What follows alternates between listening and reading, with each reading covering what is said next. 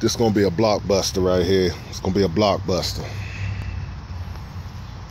Cynthia G, Tariq Nasheed, The Elder Truth 1948, The Real Deal, Reg the Bad Guy, CT Temptation, Conscious Effect, Mr. Donnie 908,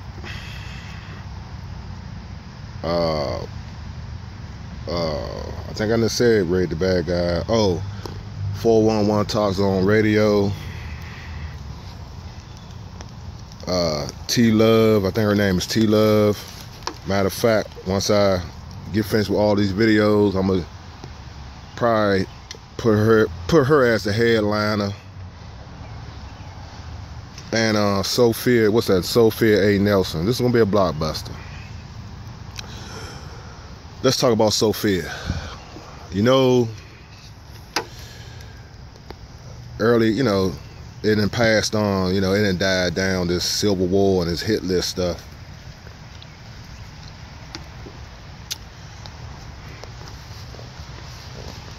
You women that go like that, don't even get it started, because it's not a bashing video. This sister is I commend this sister. She's a smart, intelligent black woman, okay? She is she work in the justice system. She's a lawyer or something like that. I mean, I think she's an author too. I think she wrote some books. I don't know. I had to really do some more research on her, but I watch her on YouTube time to time. She talk about the issues when it comes to melanated brothers and sisters, but I'm gonna use her I'm gonna put her on a pedestal as an example, okay? I'm gonna take this in another definition, if you will, or another pattern, if you will. Now, this lady is very intelligent, articulate, melanated sister, okay? A lot of brothers, unfortunately, are intimidated. A lot of brothers are jealous of women like her, that's in her position and status. Oh yeah. To me, a younger man, you know, very attractive. You know, I like it. You know, she cute. You know, very attractive woman to me. Coming from a younger man, I don't got no problem with old. I ain't gonna say old. Let me refrain from that. I don't got no problem with, because she's not old. She looks very good for her age. Matter of fact, very, very goddamn good. I have no problem with women that's older than me. You know, isn't for the young men out here. Some of them old women, some of them old, not old women. Some of them old. Call them. You call the dudes Unc and OG. Some of those, how would I call it? They call them MILFs and all that. I don't even like to even use that word, because it sounds sleazy. How would I put it? Seasoned. Some of these seasoned sisters, man. They seasoned. You know, they well kept, and they learned the right way. So the people who taught them when they was coming up, they learned the right way. I'm talking about the ones that was older than me. Oh yeah, I met, you know, yeah, Ken Ross, you know, it's just a little bit of bragging, right? I had a couple older sisters showed me the ropes. Yeah, ain't nothing wrong with that. They might not last, but once they get done with you, because that's what they doing. You ain't getting done with them. They getting done with you. Once they get done with you, you gonna learn something as a young Negro man. You know, and I appreciate that. You know, I've been with some older sisters. You know, done the damn thing. You know, put the mount on them. You know, ain't no shame in my game. I go ahead, went on mounting them up. You know, done that little thing, wine. You know, put that 40 and blunt away, young boy. We don't do this up in here. Like, well, y'all, they bringing it. You know, they bringing out the wine, playing the oldies, and take it slow. You don't gotta You know, they teach you, man. They teach you. Older women will teach you some knowledge. It's like the opposite sex, the OGs. But once you get an older lady that's attracted to you brothers, you young brothers, sometimes, take heed from me, sometimes that might be a blessing, because they might teach you some stuff and prepare you when you come up, you know, when you get up in age and when you get more mature. Because usually, and it's funny like that, when the older ladies came in my life, I was, man, I was way younger than this. You know what I'm saying? Way younger, and they was way older. You know, my last one was like, yeah, 20 years older than me, practically. Yeah, 20 years older. She was 20 years my senior. You know, she was 20 years older. I mean, if I'm saying it right, yeah, 20 years. Not my senior. Whatever. She was 20 years older. Okay, let's put it like that.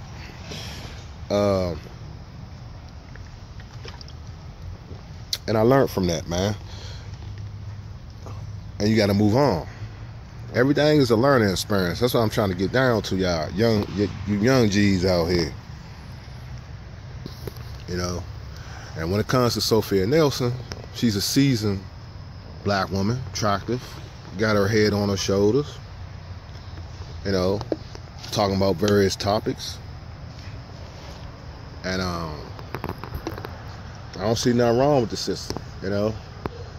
My thing is this: sometimes you got to go through hell and high water and wars and gender wars for the calm and the calm and the storm, you know.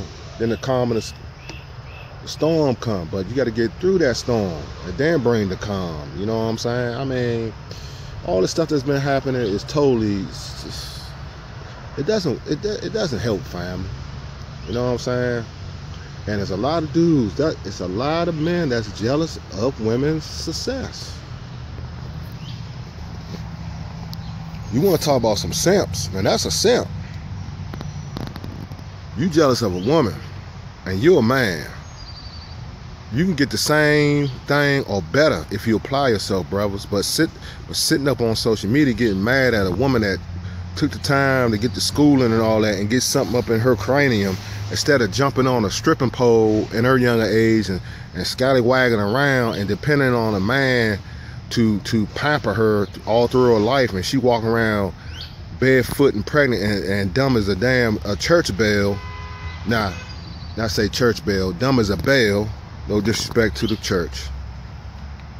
Gotta refrain for that. But you know what I'm saying? Y'all catch what I'm saying? No, I'd rather have an educated sister than an ignorant sister. Because if you got an ignorant woman, she do ignorant things, and ignorant things can lead on to spill on to something else. Because ignorance cause other things that's detrimental in a relationships. If you ignorant, that means you can make mistakes, you can get conned for your finances, or stuff can get violent because you don't have the wisdom and understanding and observance to be wise, because you're ignorant.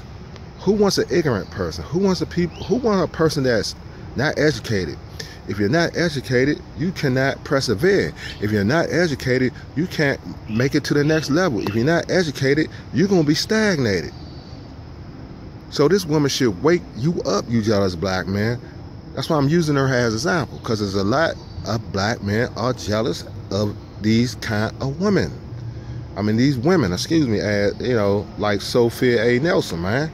They're jealous of these kind of women because they're successful. The Ivy League sisters, and valedictorians, and sorority sisters, the ones that's driving the Bentley, the ones that can buy a house paid in full.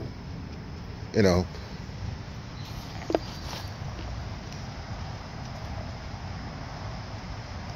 But black men, it's catch-22.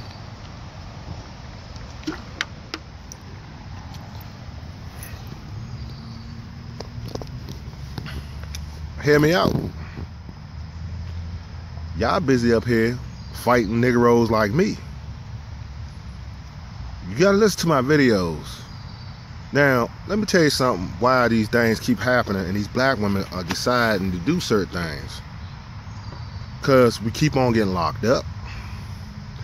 We keep on being jealous. That jealousy, man, especially here on YouTube, it's guys are really, they are so hateful and they're jealous of other men's commentary. And what is so perplexing about that, you'll probably never meet these men in your goddamn life. So what is your issue, homie? If you don't like someone's commentary, look at it. What I do when I see some people talk, like when I see men talking in garbage and it's not floating my narrative or ideology or my concept, I just leave their channel. I don't go back and forth with them. I don't know these dang on people. I know their commentary don't sound good, so I roll. I bounce. And go to another channel that apply to me. And I mean, y'all make this thing hard. So you wonder why some of these women, because they get fed up, bro. Some of them just give up. And they say, well, the black, some of them just give up on us and go to the next best option. That is another race. Because some sisters just can't take it no more.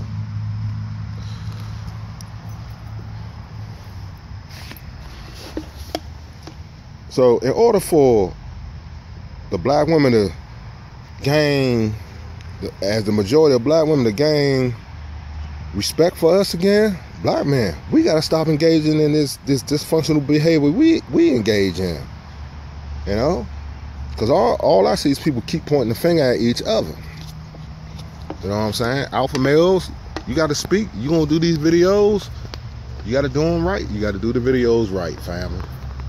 You gotta speak, you gotta speak to these people right. You can't be out here gagging around and lying. I tell you straight, if you don't like what I say, you know what you can do. Bounce. A real black woman don't want no sissified black man. Okay? A real sister that respect men and know what man is all about as a black woman. She don't want she want a thoroughbred black man. She want a black man that's thorough, that handle business, that know what it is to be a man, to take care of the household. Oh yeah, a black woman will be submissive to you and respect you as a mate. But if you ain't living the biblical way as a black man and living up to your position as a black man in the household, having a family, having kids, if you ain't living up to that position, if you ain't taking a stand, it's not gonna work. That's why it's better for you as black dudes out here to be single. That's why I keep on making videos like this. Don't set yourself up. If you don't have those qualities, you shouldn't. My advice to you, don't even think about getting in a relationship, not a serious one. And that woman gotta have understanding. And you gotta be honest. Tell that woman where you at in your life. And she can't handle the policies, well, that's it. Don't get up in there and lie because you want the cush bush. You want the nappy dugout. Yeah, she might give it to you anyway, but once she find out you lying, you gonna set yourself up for a bad fall, man. So it's better, honesty is the best policy. Let the woman know what's up. You know, this is where you at in your life. If she can't handle it, that's it. You save yourself a lot of heartache. You know, you get on that last crap, you're gonna be in trouble in the long run. My thing is this, family, you black men, black women, that's the thing. Rules, dogma, spiritual angels, the one, the entity that created us, the Most High, the heavenly bodies and everything. He decided to create mankind. Let me tell you something, family.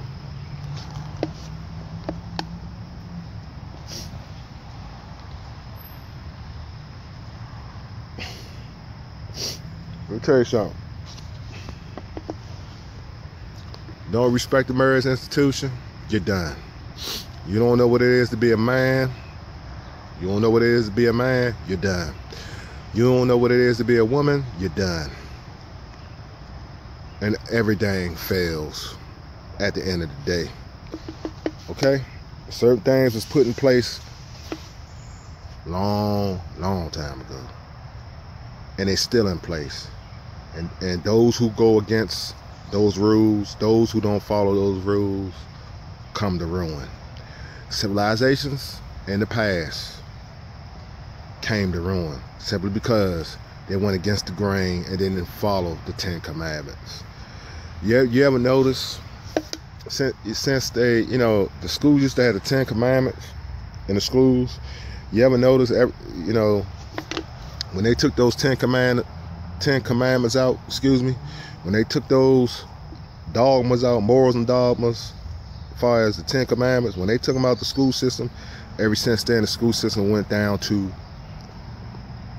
that's right, never been right since. They took prayer out of school, never been right since. Right after that, what do you have? Your Columbines, your school shootings, kids getting live streaming on the internet, young girls doing filetto behind the school and all that, getting caught on camera, getting streamed live and all that. Oh, I'm hip. Been hip.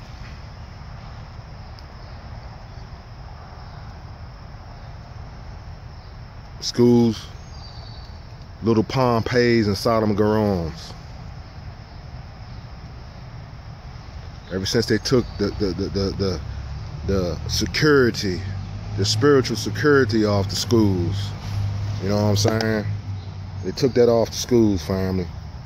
They cut out prayer, they cut out the 10 Commandments, and they lifted the guard. They got rid of the guard, meaning the spiritual guard, the guard, the helping hands of the entities was over the school system. But when they cut that out, all out attack from the demonic angelic host, which is the fallen angels and Lucifer himself.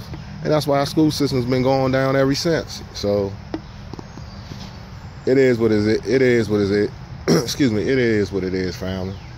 And I'm out.